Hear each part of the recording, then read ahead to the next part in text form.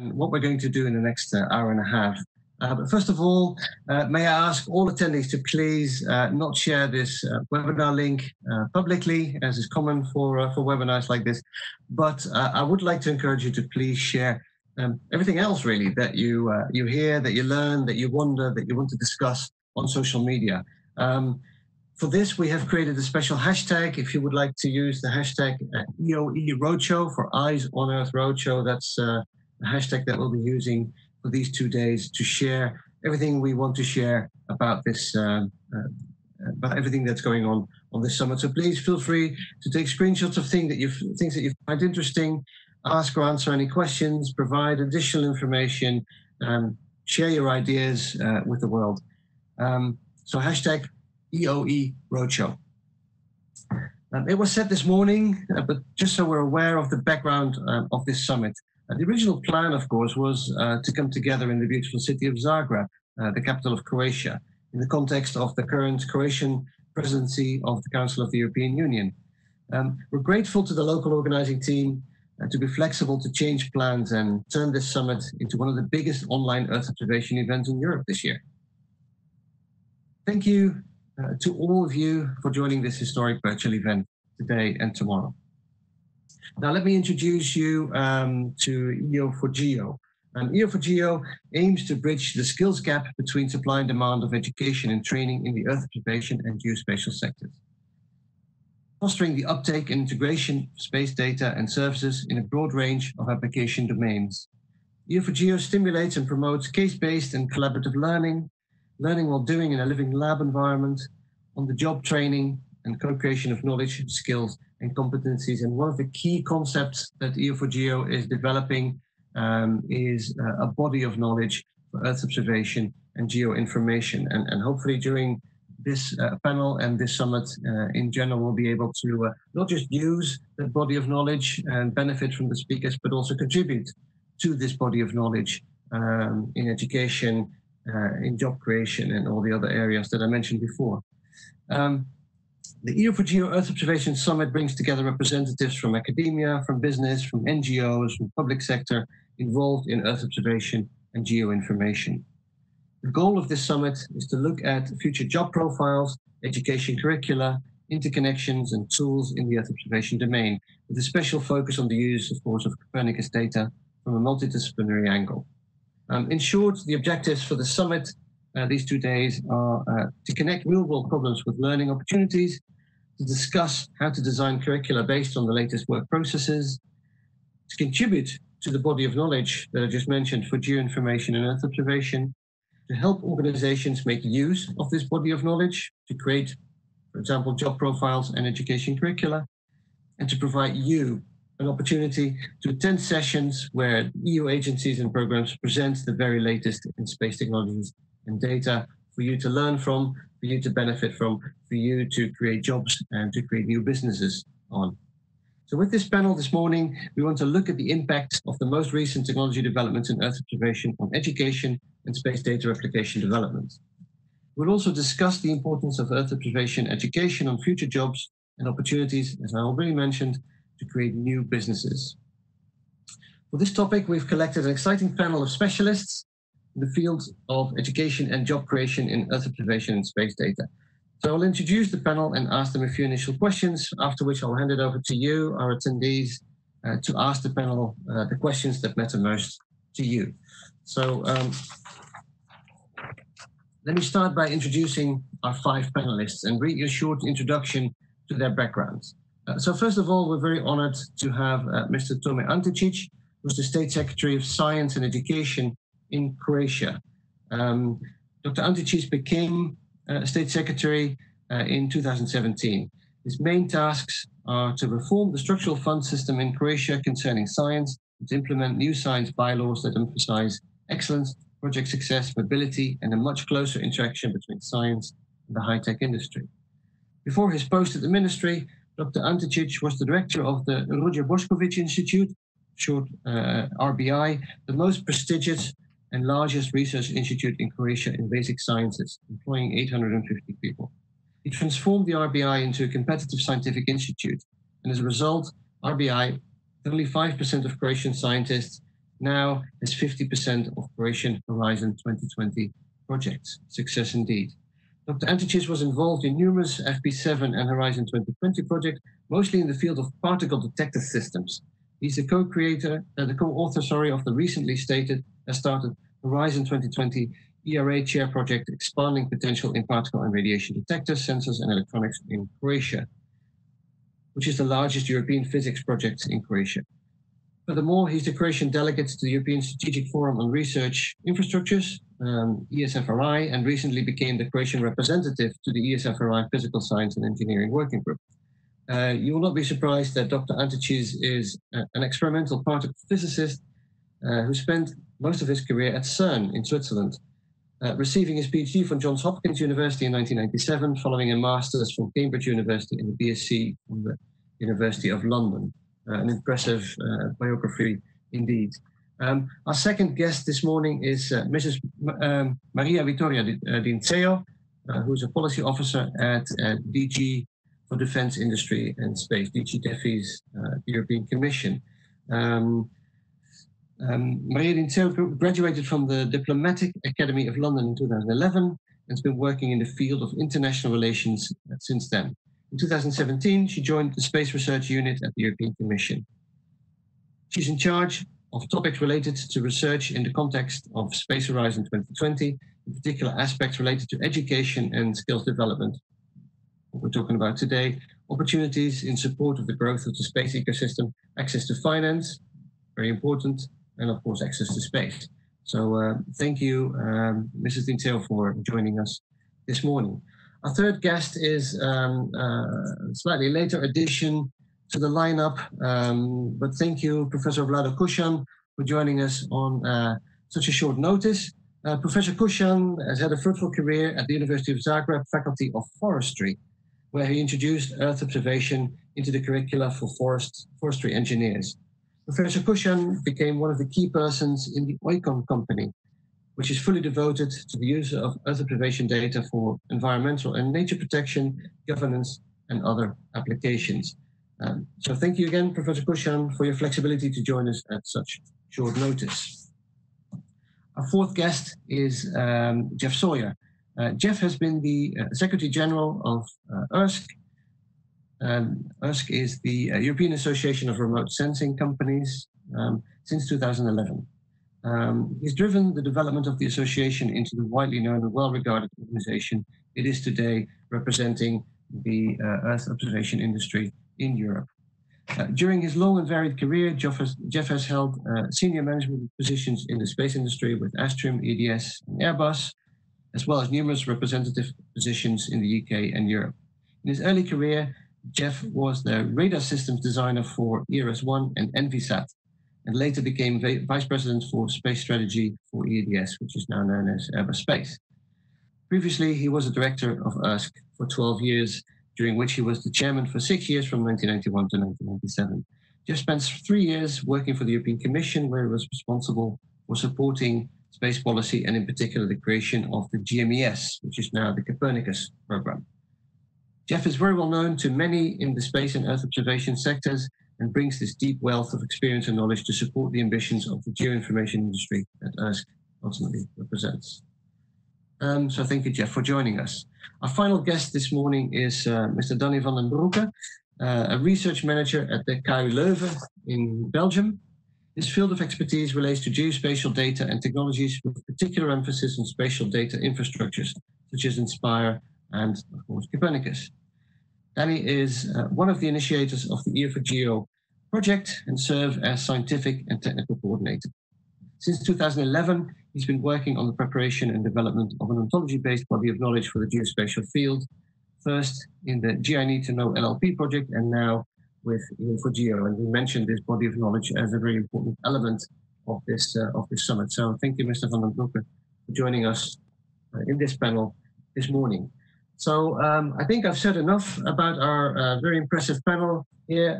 It's now time for them to further introduce themselves and introduce the topic of our session this morning.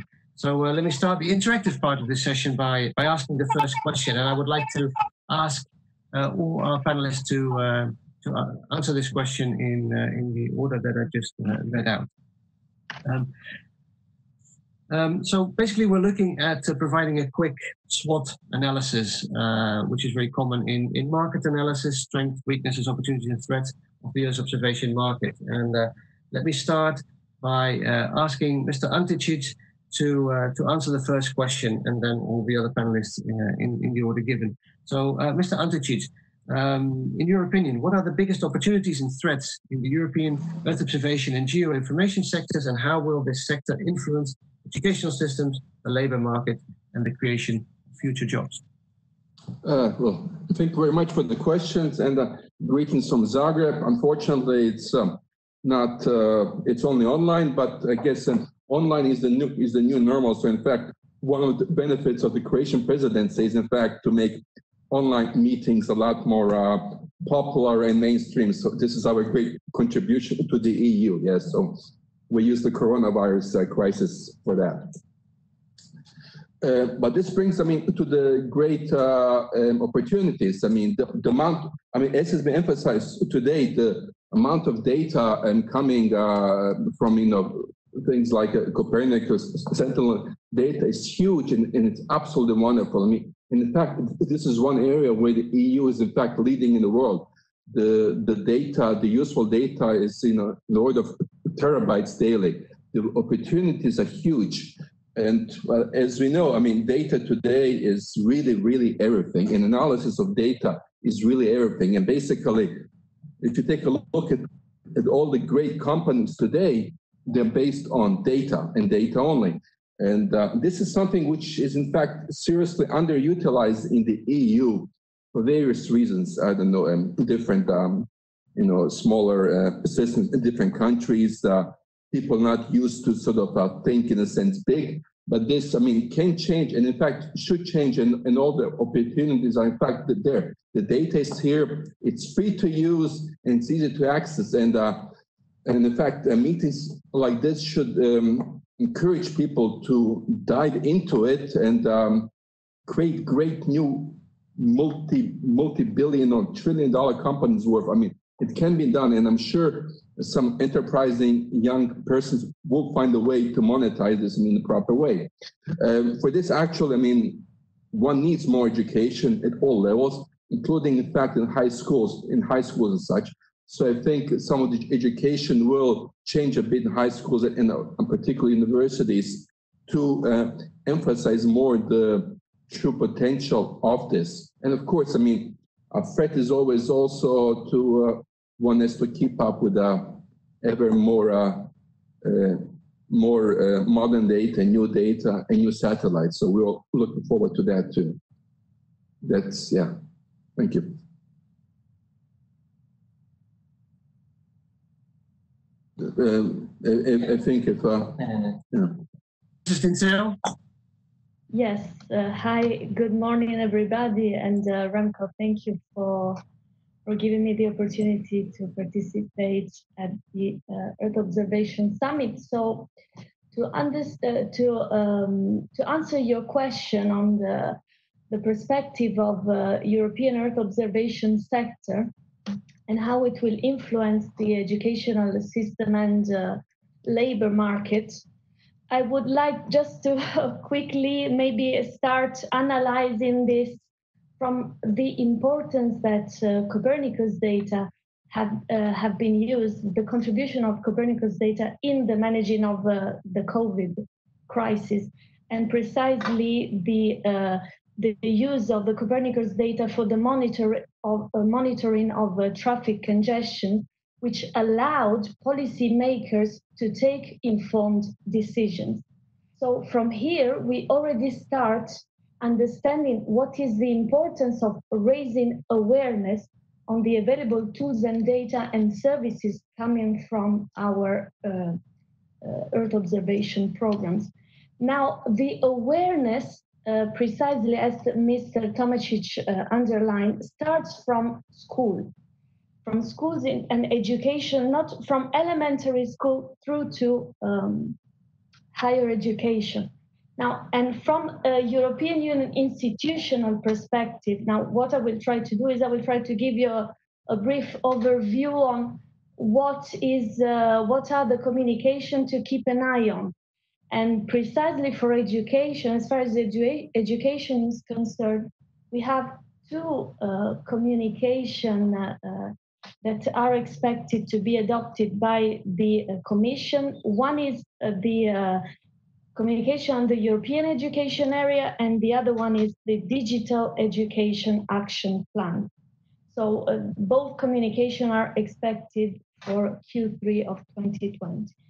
Then from education, the opportunities coming from the Earth observation sectors continue with labor and skills.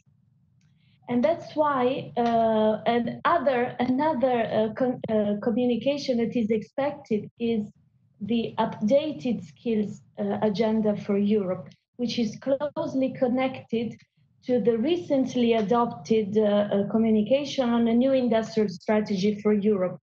And what the industrial strategy for Europe communication reminded us is precisely what the Croatian Minister for Science Education underlined this morning, that an important investment in people will be required if Europe wants to lead the future twin transition for on environment and digital.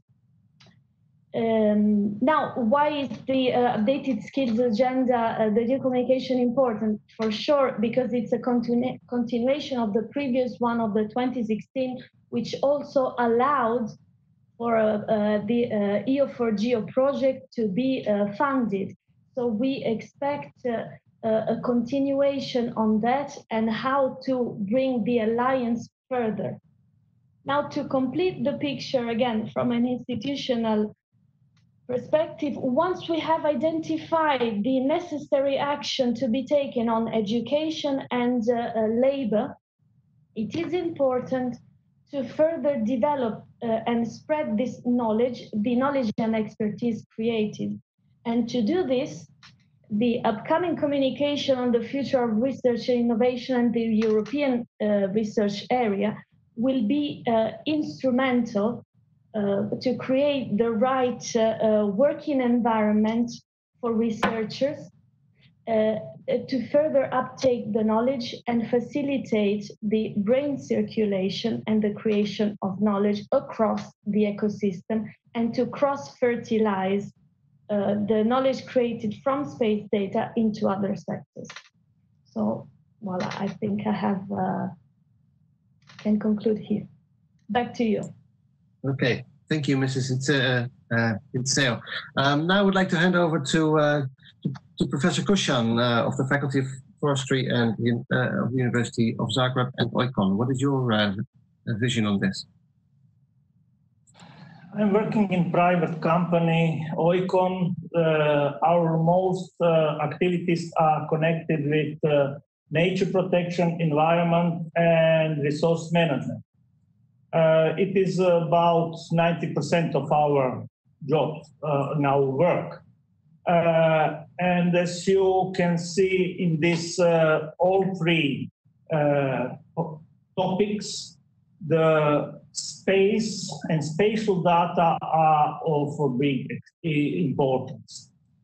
Now we in the company have 16 different professions working, because it is a very big variety of specialists that are needed to work within nature protection and environmental protection. And the main and unique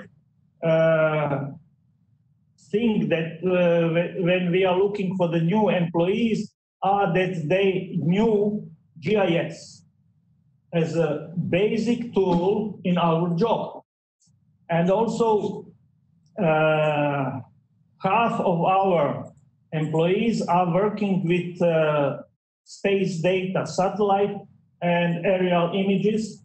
And this is the main topic and main skill that our company give some importance or some concurrence among other companies. As a professor, I was working at Faculty of Forestry, and still I'm engaged in the lecturers of remote sensing and GIS in the Faculty of Agriculture in Zagreb, University of Zagreb. And since very beginning, I was started as an assistant of photogrammetry and photo interpretation in forestry. In 90s, we introduced in our lecturers GIS and satellite images because we recognize then that their importance in forestry and all other specialists and professions that need spatial data. Those development was very slow in the beginning because of the cost of the satellite images. In that time, the one Landsat image cost about $10,000. And when the Copernicus started, the most of the activities regarding remote sensing starting to grow exponentially. It is the very big influence, and nowadays there are a lot of professions, a lot of things, a lot of people that are using remote sensing. Some troubles in using remote sensing here in Croatia is still old-fashioned thoughts, because some of the professions and in some cases administration don't trust in remote sensing and Earth observation data. And working within the GLOBE project, where I worked with students in primary and secondary schools, and where I had workshops with them about remote sensing and land cover data, I realized that young people are very aware of this observation data and like to do with this data. So I think that parallel with the teaching young people and students and at the university to use Earth observation, I think that we should give some efforts to give the knowledge to the investors and administration that Earth observation can be very useful and can be very efficient in obtaining the data, as Professor Antičić says, the terabytes and terabytes of data. I think it's my opinion. Okay, thank you very much, Professor Košan. So I would like to hand it over to Geof Sawyer. So Geof, what do you see as the main opportunities and threats in the Earth observation and geoinformation sectors? Yes, thank you very much, Remco, and thank you for the organisers for inviting me to speak here. It really is a pleasure. It would have been even bigger pleasure to have been in Zagreb, but unfortunately that's not possible these days. EARSC is very pleased to be part of EO for Geo. Access to skills is a fundamental for industry, and our role in this sector is to represent the industry and to try to help them grow. Indeed, we are a trade association, we're based in Brussels, but our main goal is not about lobbying, although that's part of our work. It is about trying to help the sector grow and to create new opportunities for the sector to take. So I'm going to start with the threats, because clearly the current crisis, the COVID crisis, we've been in contact with our members, we've talked with them about how it's impacting them. And most of them, 70%, are already seeing or anticipating impacts on them from the crisis, largely through revenues coming from commercial companies, from public sector in the longer term as well. So there's immediate threat from the crisis that we need to recognise. But I think that also brings opportunities. But in terms of other threats, clearly, I think other people have mentioned, competition internationally is very fierce. So the companies are trying to work and very successfully working in the global market, but the global competition is very intense. And the other threat I see at the moment, also partially linked to COVID, is access to finance and the cost of finance that is likely to go up in the near future, and which will act as a brake on companies to develop. Because now let me turn to the opportunities, because the sector is developing. We do a survey of the industry that we're now being asked to do every year rather than every 2 years as we've done in the past. But we see a sustained growth in the sector of 10%, which is not a shabby growth. And that's been sustained now over 9 years. So it's a sector which is growing. We also see it in the work we do on looking at the value of Earth observation. Some of you may be familiar with the reports we publish under the umbrella of SADL, Sentinel Benefit Study, where we look at the use of a particular product. And we take one product and we say, how's it being used?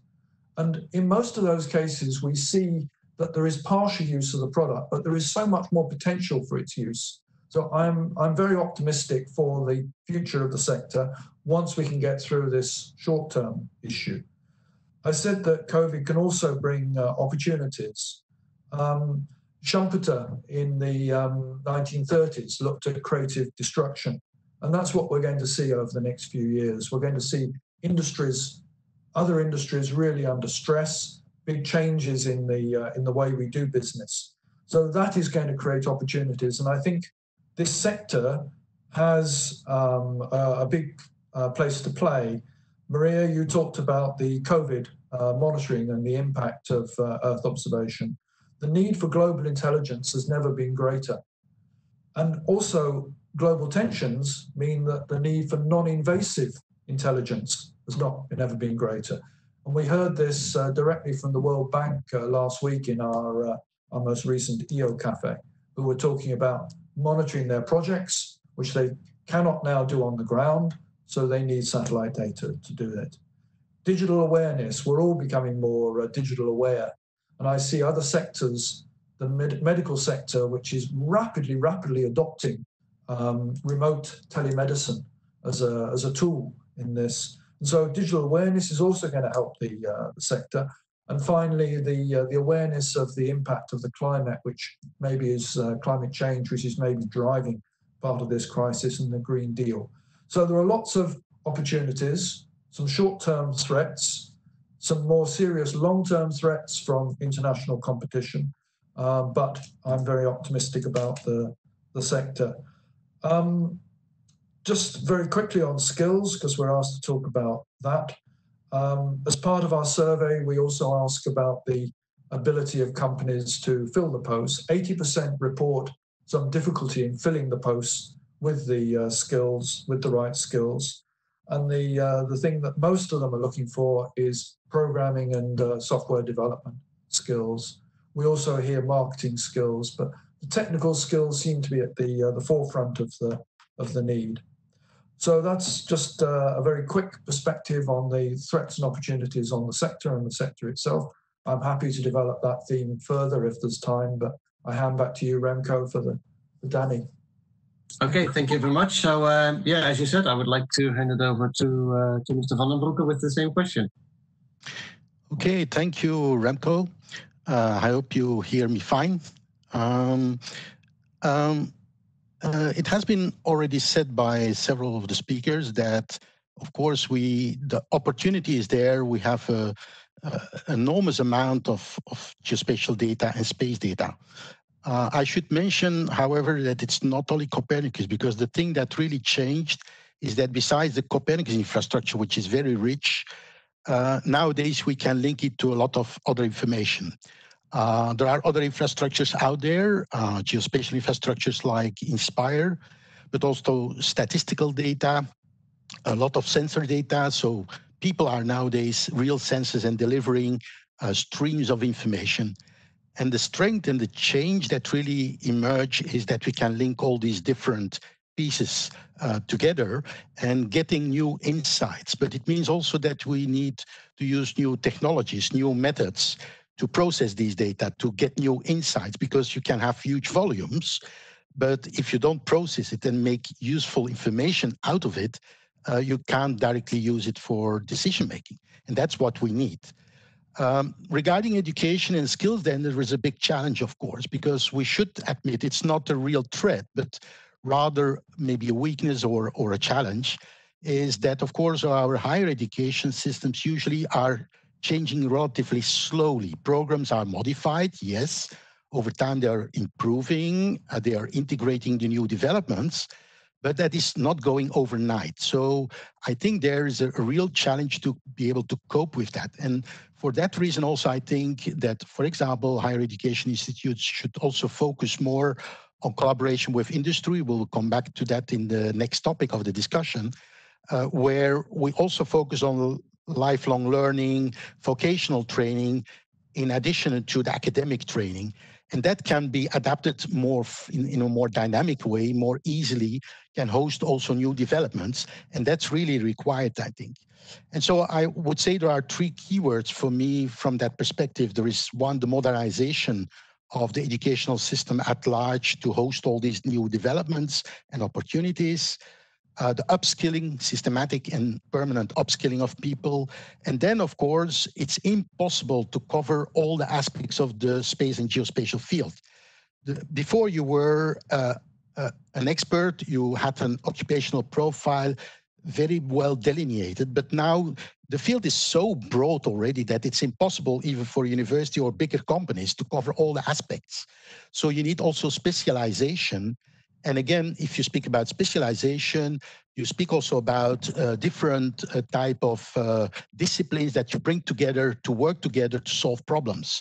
It's not one type of profile that you need, but you need a multiple type of profiles.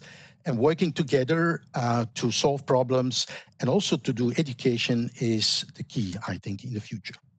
Thank you. Okay, thank you very much, Mr. Vandenbroucke. I wrote with you while you gave your answers, and I have quite a list of threats, barriers to the industry, but I have a much longer list of opportunities, and I guess that's really what we want to focus on right now. How can we mitigate these threats? How can we work around these threats and barriers to entry, and how can we benefit from these opportunities? Before I move on to the next question, I would like to remind all attendees to please ask your questions in the chat of the live stream. So use the chat functionality in the live stream, and we will pick up your questions from there to ask in the second half of this panel discussion. But before we do that, I would like to ask a second question to all our panelists here, and please answer them in the same sequence, because we talked about opportunities and threats, which is really important to understand the scope of the Earth observation geoinformation markets. But I would also like to look at some of the strengths and some of the weaknesses of the industry. So where is the European Earth observation sector particularly strong, and where are the weaknesses in comparison to maybe the sector globally? So where do you see strengths and weaknesses of the European Earth observation geoinformation ecosystem from a government, business, education, Trinity perspective? What should be done to ensure a leading role of the European Earth observation and geoinformation sector globally? And I would like to start again with the State Secretary of Science and Education in Croatia, Dr. Antičić, please. Okay, yeah, thank you. Yeah, interesting question. So in general, businesses are very agile, and but for them to really sort of flower for its full potential to realize, I mean, one needs both a good sort of a governance and a good education system. However, both in the sense that governance and education tend to be very slow-moving entities. This is especially a problem, for example, at an EU-wide level, where you have basically 28 separate, not really fully coordinated slow-moving entities, which actually prevents businesses from scaling up, which is actually a big threat. And then businesses from outside the EU, in the sense, have an easier path to growth. So, in a sense, the laws and the way the data is used by the government should be, more unified, but also should be more modernized. I mean, allow the laws and reference, they use data the way it was collected basically in the 19th or 20th century, and not really the 21st century. So if this gets harmonized and modernized, then the businesses can actually also flourish much easier. Education, of course, has to be modified. I mean, it's the modern world is changing extremely fast, and a lot more has to be, as has been mentioned also on the previous questions, also in university and high school level and such, and for the children, I mean, the children are very well aware of the modern technologies, but in a sense, the education system and the teachers usually are not. So in a sense, I think we should ask the children what should be changed, because things are moving, again, in the education system, in many ways, they have moved in the 20th or 19th century. Things have to change there. A lot more data-driven analysis, education has to be introduced at all levels. And then the government's business education triangle will be closed. But it starts with a much more flexible and much more modern governing system, which is not easy to change, especially in the EU with this discordant tones across the different countries. But in fact, it is necessary. Yeah. Okay, thank you very much, Dr. Antičić. So I'd like to hand it over to our policy officer at the DG for Defense Industry and Space, Mrs. Vitttoria. Yes, thank you, Remco. So the strengths and weaknesses, okay. Right, so in my opinion, the strengths coming from the Earth observation and geospatial information ecosystem come, of course, from the vast array of services that space data, so for Copernicus and geospatial data, are able to offer in the different sectors of society. So from climate monitoring, land, marine, atmosphere monitoring, emergency services, security, and surveillance. So there is a lot of strengths there. At the same time, weaknesses, or as I would like to maybe redefine it, areas where there is room for improvement, is that if we do not have a population that is informed enough of all the benefits coming from space data, we will risk of losing our competitive advantage. So to answer the second part of your question, what should be done, what measures should be taken to overcome this? I think it is important to have a sector strategy and to identify a frame of action with the strategic objectives of what we want to do, what we want to achieve in the next 5-10 years or so. And these actions should definitely look at the actors of the Earth observation and geospatial ecosystem. So from academia, so universities, research organizations, business industries, SMEs, startups, but also the facilitating actors, like as Geof mentioned during his intervention, access to finance is a very important element. And also the local authorities, so the relation with the with the local governments, cities, regions, member states, and so on. So by doing so, we will.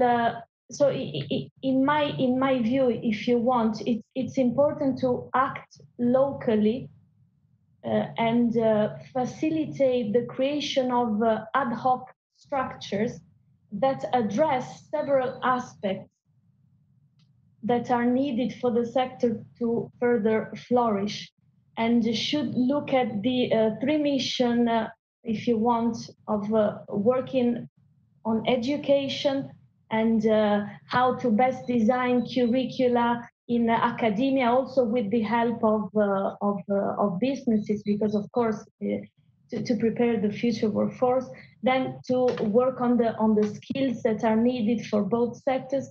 And also, I think we should also not forget the citizen engagement element, because it is important, once again, to have a population that is aware of all the benefits coming from our Earth observation data. So with this in mind, if we are able to have a connected and interconnected ecosystem across Europe, I think we will also be able to have more market uptake, more opportunities for business creation, facilitating intersector mobility across all actors of the ecosystem. And yes, voilà, that's all. I will back to you. Okay, thank you, Mrs. Tinseo. Very interesting to hear a long list of areas for improvement. So although we have this great system in place, we are nowhere near the end of it to create all these opportunities. So Professor Kushan, I would like to hear your opinion, because you're involved both on the academic side of things as on the application side of things. So can you give us your insight, please? Yes, the main strength and the main opportunity is the variety of products that we can use now. It is a huge amount of images, softwares, applications that can be used for Earth observation, and it is a very big opportunity, and it is very good. On the other side, the weakness, as I saw it, is a little bit interconnections with practice and practical work and education. In a lot of cases, I saw that the teachers educate students to learn the software, to learn how to use Earth observation data, and also their investigation is something and research work of those teachers and researchers are something that are dealing with improvement of technology and obtaining data. In my opinion and in my experience, more practical work on real data for real situation should be performed during the education. Then the students and the professionals will realize what can be done and can be used their knowledge almost immediately after the finish the education. Now there is a little bit discrepancies between those two things, because some of the professionals are very skilled in the software, but they don't know what to do with it. And it is something that should be improved in the future.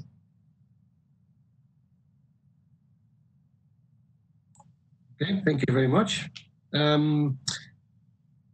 Next, same question to Mr. Geof Sawyer of EARSC, please. Thanks, Remco. Thank you, Remco. So you asked to talk about weaknesses, strengths and weaknesses, and the sort of government, business, education triangle. Weaknesses can also sometimes be opportunities, because if we can close the weakness, then we have an opportunity. We have 120 members, over 120 members from right across Europe. Our survey that we conduct says that there are over 600 companies right across Europe. There are several in Croatia, but we have no members from Croatia yet, so that would be an interesting gap to fill. But that, for me, is both a strength and a weakness. The weakness is the fragmentation. We have interests right across Europe, and so the opportunity is to try and overcome those. And that brings me to my strength, which is our ability to cooperate and to form partnerships. I'll just mention one other weakness, which hasn't, I don't think, been mentioned yet, but is the lack of the large digital players in Europe. And as this potentially becomes a channel to market, so there is a risk and a danger to the European companies to lose control over their own business channels, their business models. But that's not really something I wanted to develop in this talk. I want to talk much more about business and government and academia. So in strengths, I think we are good at partnerships, we're good at cooperation, largely sponsored and fostered by European programs. I think we have a very strong technical capability, a very strong industry.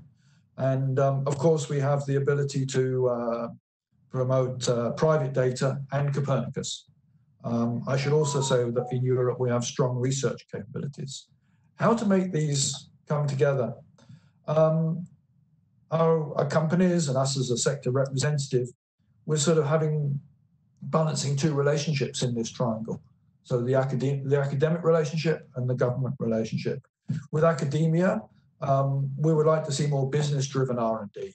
I mean, it's frustrating that so many of the Horizon 2020 projects turn out not to have a sustainable future. And so we'd like to try to improve and increase the sustainability and the longer-term return from the R&D investment. Of course, my view on that is a little bit partisan, because I'd like to see industry put more into the lead. But I think a closer relationship between in academia and industry can strongly help. And the Sector Skills Alliance is certainly one tool to help with that. With government, 65% of the sector's revenues, so the industry revenues, come from the public sector. So it's over half, 65%. But if you look into that, you find that 50 to 55% of that is because the government is a customer for the services that are being generated. Whether it's surveillance services, whether it's environmental services, government is a customer. And 10% of those revenues are government sponsoring industry and trying to provide some industry support.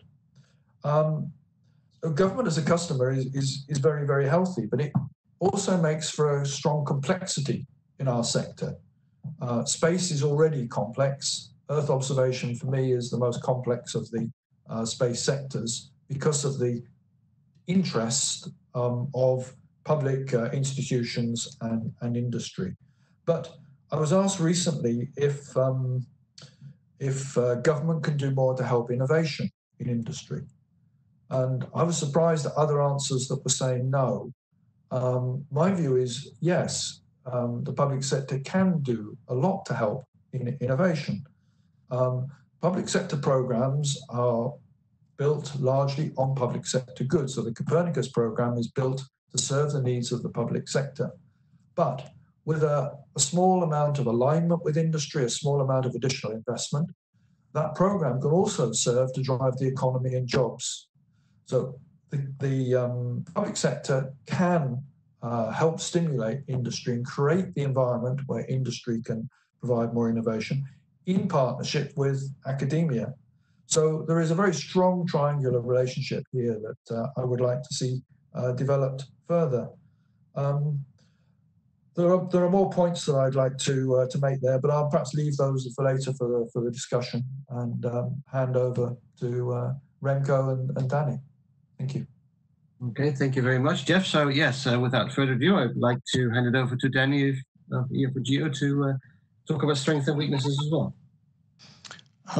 Yeah, if you look at the strengths and weaknesses of, in fact, the collaboration within the ecosystem, I rather prefer also to start with the strengths first, because I think we see over the past 5 to 10 years an intensified collaboration already in the sector between academia, public sector bodies, private sector, associations, not-for-profit organizations, etc.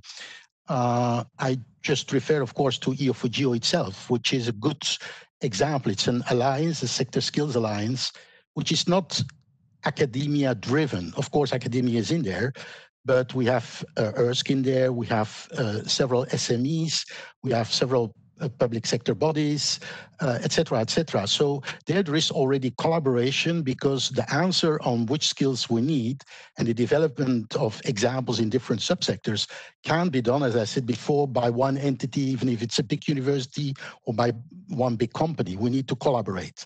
And I think that's happening more and more. I just want to refer also to some other Erasmus Plus projects like GI Cases, where also collaboration between the geospatial sector and the academia sector and the private sector was the key, the central topic of the project.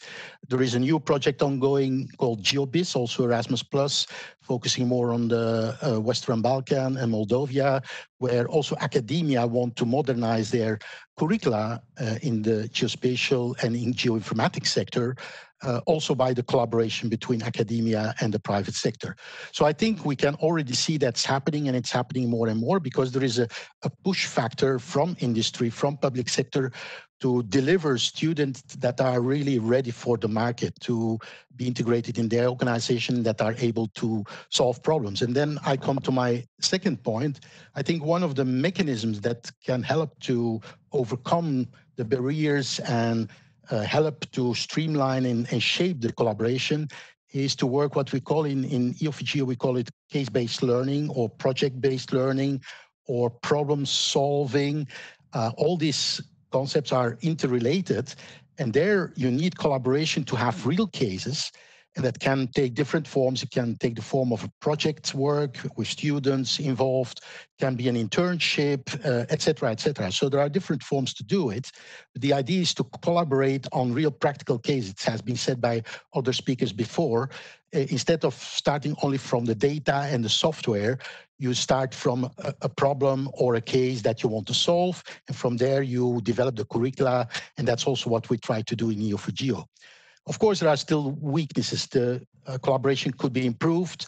For example, in EARSC, we were very surprised when we did our first task was to collect what is the supply on education and training in the geospatial and the space field, and that was amazing.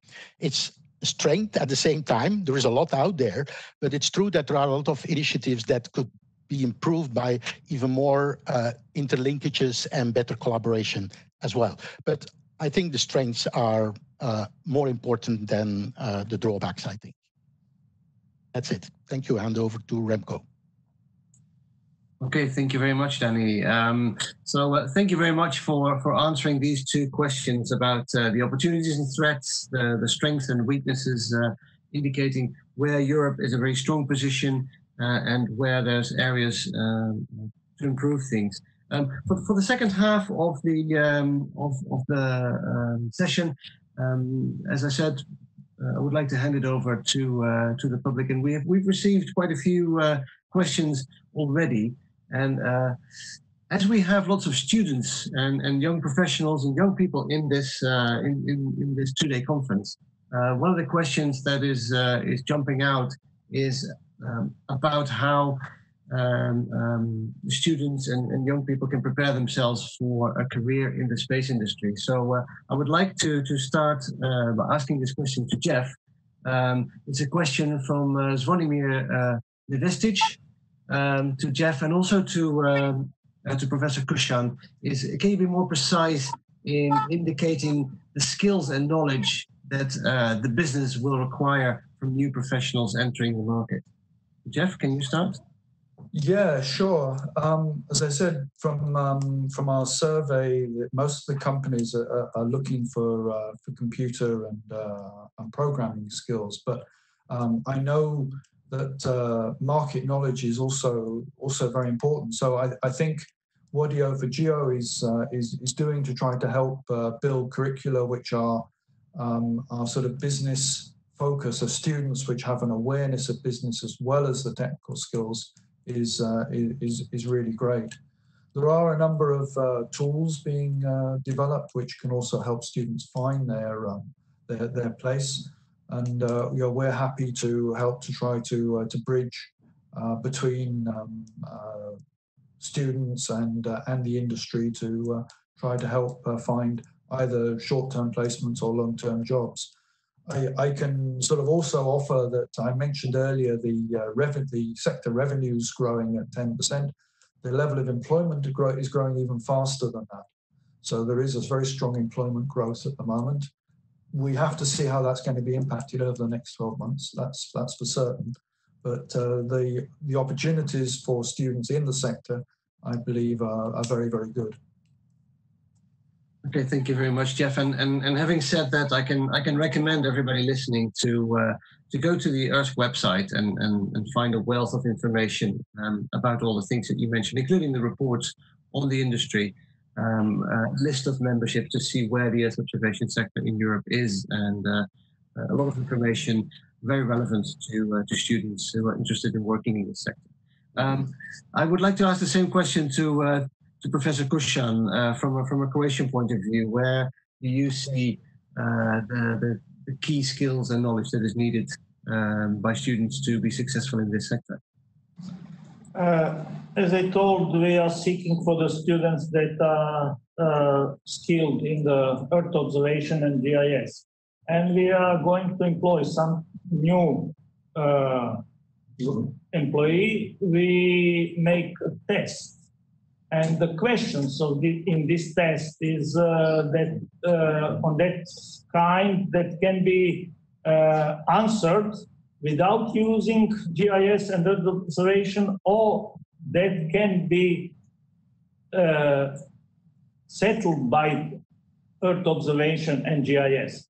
And always the advantage is that the employee solve our test with using GIS and remote sensing.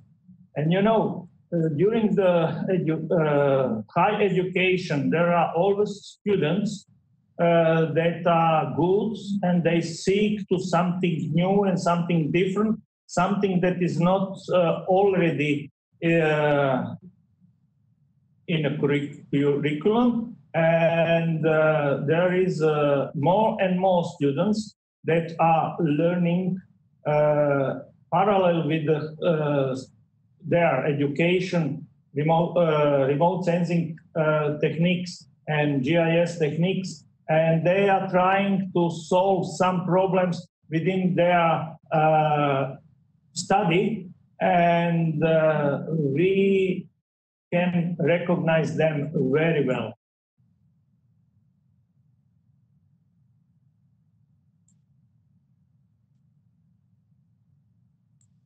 Okay, thank you very much, Professor. Sorry, I had some trouble unmuting myself there. The next question I would like to ask to Dr. Antičić and to Mr. Vandenbroucke. And it's about, well, you spoke about formal education, but what about vocational education, training, and informal education? Dr. Antičić? Yes. In fact, in general, the trend, in fact, which is in fact being exacerbated by this coronavirus crisis, is to focus a lot more informal education and remote education. I mean, about 10 years ago, those MOOCs courses were very much popular, but then they have sort of kind of died down. So I think, in fact, that this crisis will, in fact, creating a new teaching models as such for lifelong learning education for all kinds of, for people who are actually out of university and such. So this, in fact, is going to give a lot of opportunity for people who are not in this field to actually join in and such. And going a bit more formally, I mean, vocational schools should adjust too. And I mean, in Croatia, we are trying to do that too for a curricular reform, also for vocational schools. And hopefully this will continue. It has to be something which is being continuously worked on. And there's a great opportunity there too. And as Professor Kuchan has said, that a lot more hands-on learning is necessary. And this is with practical skills. So this is something we are very much working on. And this is one of the great opportunities, in fact, of today. Yeah. Thank you very much. Mr. Vandenbroucke, do you have something to say about the role of informal and vocational education versus traditional? Yes, I would tend to agree that besides the formal education, other types of education and training gain importance. And universities can contribute to that, but it should be said that also private companies, for example, members of EARSC, are also providing education and training in their portfolio. That's perfectly fine. So ideally, we should also collaborate on this topic, and that's really possible if we tackle indeed, if we have joint projects, and from there we have also an offer of education and training, whether that's alone the university or in collaboration with the private sector. That's perfectly possible. And that's already happening. And indeed, the technologies allow nowadays to have more informal trainings. The MOOCs have been mentioned, but you can have other forms as well. And when we analyzed with EO4Geo the offer, the supply of training and education in the sector, then it was different types, really. Besides academic traditional training, there were many other initiatives at different levels, different flavors, different approaches, different technologies used to provide the training. And I think that's the way to go, to have this diverse platform and palette of offers. I hand it over back to you. Okay, thank you very much. I actually have a follow-up question for you. And this is about something that several of you indicated as one of the weaknesses and one of the threats, and that is the slow adaptation of education to a rapidly changing Earth observation field. So how would you address, Mr. Vandenbroucke, this problem of slow change of higher education programs? Yeah, the slow pace of change, especially at higher education institutes, is mainly because when you want to make bigger modifications, for example, a new program or a total new course, that takes time. That's not done overnight because you need to, you need to follow a whole procedure, and it has to be accepted by the university, et cetera, et cetera. So that takes, by definition, time. But of course, what you can do already in higher education and training is to integrate new elements of the developments that you see happening. That's usually possible. And I think the different departments, the different faculties should be more open to host new elements of new developments step by step without doing a complete revolution. And I think that's possible, and that's also acceptable by the university. That's one method to do it. The other way to solve the problem is to have more what we said before, to have more other type of informal trainings and training offers. More and more universities offer also vocational training programs. They can decide that themselves. Of course, if you fully follow the VET system, then it takes also more time, etc. But you can also have other initiatives, and there is a demand for that. There is a demand from public sector, also from private sector, also to do that together. So there is also an opportunity. And just to give one example of our own university, in past projects, we developed interesting new insights, applied research projects, and results from these projects can be then translated in new training materials. And that new training material can then be hosted, at least partially, by, for example, professors and teachers at university. Not in full, but at least you can take that into account. So there is also kind of mechanisms to go from innovative research and applied research projects into the educational system. And that would make the system more dynamic and more, well, changing over time without maybe even noticing. That's something different than the big change with a new program or a totally new course, for example. Okay, thank you very much. I would actually like to pass the same question to Dr. Antičić about addressing the problem of the slow change of higher education. What can the government do to improve this? I guess in higher education, but in education in general. Talking here about two entities which by definition, well, depends, some are more, some are less, are slow moving. And they are too slow moving for today's world. I mean, both the government and unfortunately, from which you can expect to be slow moving, but also the academia, which tends to be a bit too traditional in these days. So it is not easy. And it's something we've been grappling for in Croatia here and trying to introduce new laws, which in fact emphasize, as I said, as excellence and flexibility and such, but it's not easy. One way could be, in fact, to link financing of universities to how much non-traditional, education they perform, and to how closely integrated it is with businesses, especially with this new high-tech modern businesses, data analysis, and in fact, link success there and the amount of there to the amount of financing they get on a yearly basis. I mean, so money is a very powerful motivator, even to the academia. And if they say there's actually a clear financial reward to be flexible in your education system and such, then the higher education will be more flexible. Of course, the academia in general does not like this kind of financing, and even if it's on a very small amount, but it's something which I think should be pushed for, and this is something we are in fact also pushing for in Croatia.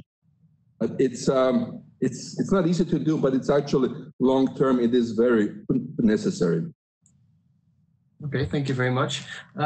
Again, looking at the number of students that we have in this session, I have a very interesting question from someone called Stephanie to Maria, and this is about the global competitiveness. So her question is: how will the European Union ensure a fair competition in the Earth observation field with new private government initiatives like SpaceX by Elon Musk? Are the future jobs assured in Europe?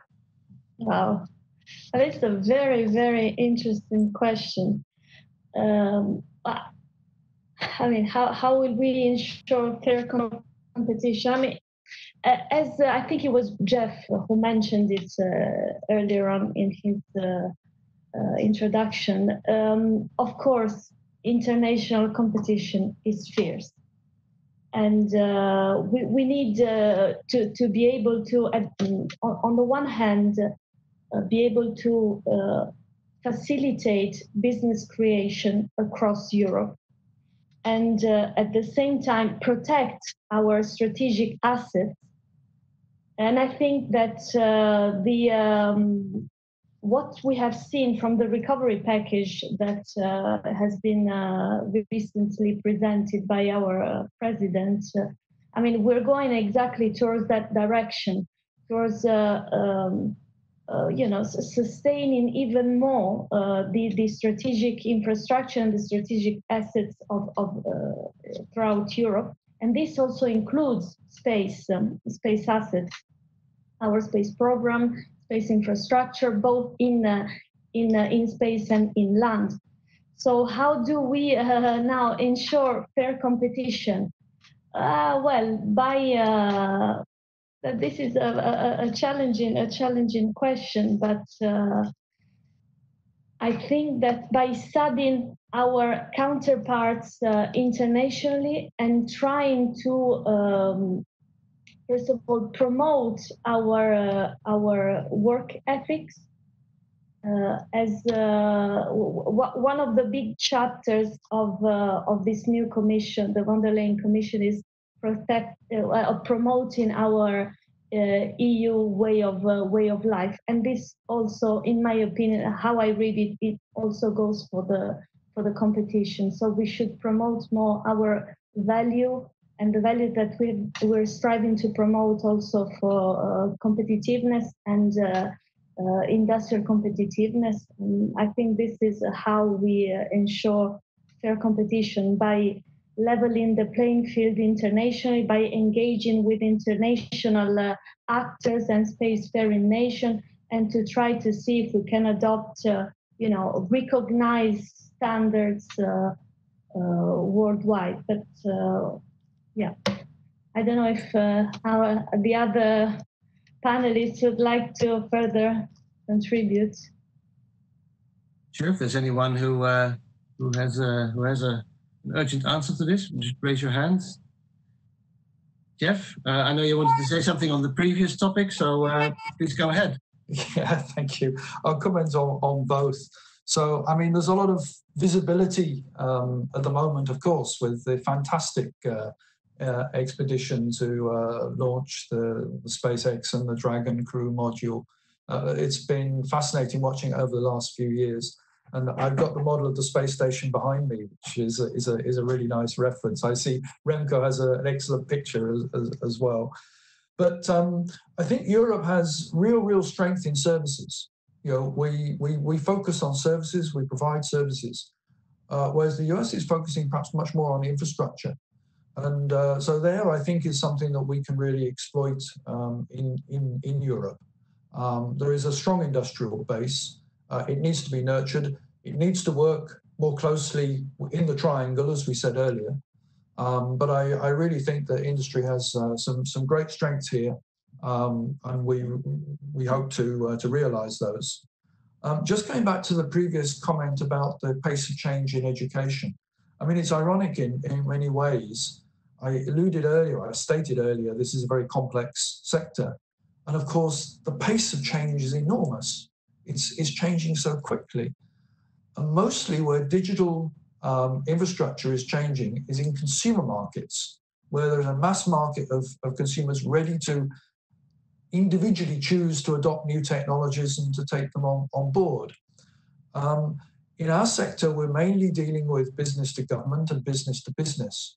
And there it's not so evident to adopt new technologies. There are processes which have been established. There are procedures and ways of working that people are reluctant to abandon in favor of new data sources and new technologies. So yes, we'd like to see it faster, but we need to recognize also that the sector's changing. So I support fully Danny's efforts in trying to introduce new processes into the educational curriculum, and that's why we're part of EO for Geo. But we also need to work to educate the customers as well, so that they are familiar or more familiar with what the technology can provide them. And it's not just a question of showing them examples of what it can do. It goes deeper than that, because they need to understand the use of geographic information and GIS technology and the absorption of information streams into what they're doing. We've been working with a road infrastructure developer recently, and it's so apparent you get one person who's enthusiastic, who tries to spread the word, but they face barriers at every step they take in the company. So we need to have a wider education, not just on the supplier side, but also on the customer side. Thanks, Remco. All right, thank you very much, Jeff. Just a note, we're getting many questions, so we will probably not be able, although we do still have a bit of time, we will not be able to answer all questions. But rest assured, we will take note of your question and pass them to our panelists to answer, perhaps over email. We have your emails, so if you ask a question, we can send you the answer by email. I would like to stay with you, Jeff, if that's okay, for a minute, because you represent, of course, the Earth observation and geoinformation industry in Europe. We get a few questions again about how to find these jobs. So a question from Antonios to you and also to Danny. Could you inform us if there are any possibilities to work in Copernicus organizations or the affiliated partners and research institutions? Where can we find the jobs? Yes, I was afraid you were going to ask me that. That's something that we can reply in an email. As I said earlier, there are tools which are being developed, but I don't have those references immediately in front of me. As far as the industry is concerned, then we can act as a bridge. But on the wider side, in the public institutions, there I have less to offer directly, but can certainly support through email. We see at the moment something like 10,000 jobs across Europe in the industry. There's at least the same in the public side and institutions. So I think there are plenty of opportunities there, and maybe somebody else can point directly at a website or a tool to that. I can provide an email, but not off the cuff. Okay, thank you, Geof. Danny, do you have any insights as to how people can find the jobs from an EO4GEO perspective, perhaps? Yeah, I think in more general terms first, I think there is indeed a big opportunity, and it's not only possibilities or opportunities in the private sector, that's for sure, but also in public sector and even in academia. To give just one example, our department, we are linked to the Department of Earth and Environmental Sciences, have been growing over the past 10 years enormously. There are almost 400 scientists now in that department, and almost all of them use geospatial technology, remote sensing, etc. So there is a huge demand because location and space is to be used in many sectors. So there are many application domains. So there is I think a vast opportunity for many young people to find a job. It's not always maybe on the technologies themselves, even not maybe, but also on the application of the technologies and the usage of the data.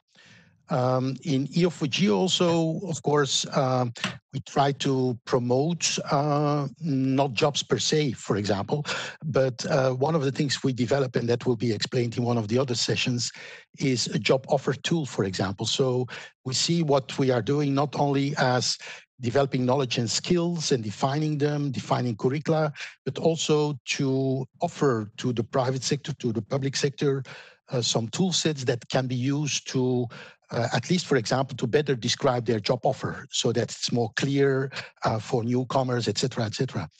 So we have kind of indirect role to play there, I think. Okay, thank you very much. Yeah, we're getting lots of questions from students about these things. So thank you very much for these answers. I have a more technical question for Maria, if I may, and this is about how the European Union is facilitating the growth of the uptake of Earth observation data. It's coming from Ricardo Prentish. As a remote sensing data user, I'd like to know the virtual infrastructure of Copernicus. Is it prepared to offer more virtual machine services? And I guess you can make that more general. Is the European Union continuing to invest in the technological infrastructure to facilitate Earth observation data usage? Yes. Well, so of course, and I think Danny will be able to help me to address this question precisely because he's working on the EO4GEO project, and one of the deliverables that have been that resulted from the project is precisely the areas that have been identified as, let's say, a disruptor for Earth observation, and precisely artificial intelligence, virtual reality, blockchain, cybersecurity, and so on, are definitely areas where there is, of course, a need and for us to act. And these are areas that we are now, if you want, this new with this new commission, the way it has been structured, we have been facilitated by the fact that we have a common commissioner that is in charge of both the digital agenda and space. So in the next, well, we are already exploring it now, with but I see that in the next year we will have a clearer understanding on how to address these measures and how to further establishing the link between Copernic Earth observation and geospatial data and the digital world that will be for that the person who asked the question was referring to. Now, I don't have a definitive answer today, as of today, but maybe, I don't know if Danny can help me because he's in charge of the EO4Geo. Yeah, thanks, Maria.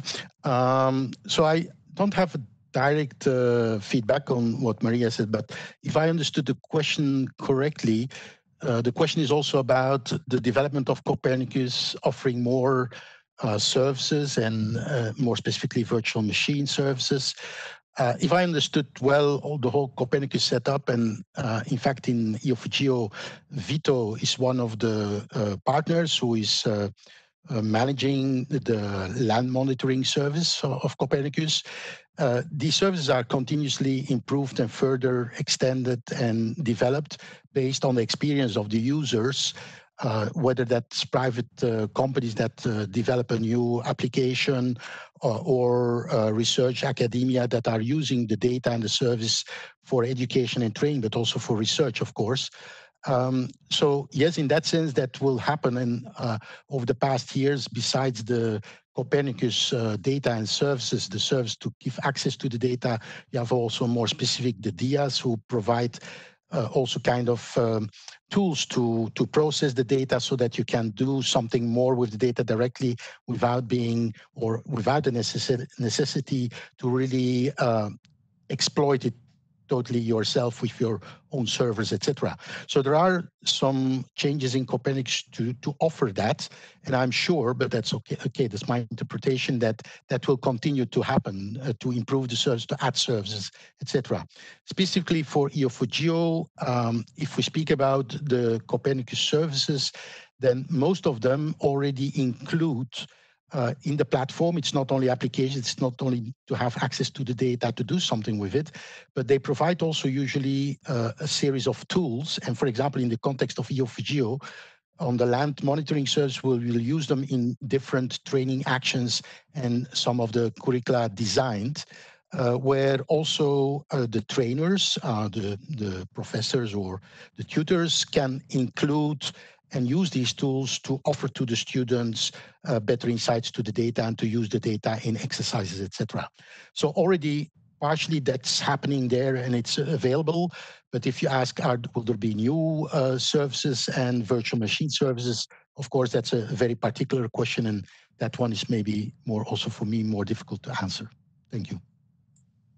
Sure, thank you, Danny, and thank you, Maria. And actually, on the topic of how to find the data and how to find infrastructure for processing the data, that's one of the topics of the Eyes on Earth roadshow that we're having today and tomorrow. So I'd say stay tuned and tune in to some of the sessions that are specific about, for example, the DIAs who are presenting themselves for this particular purpose.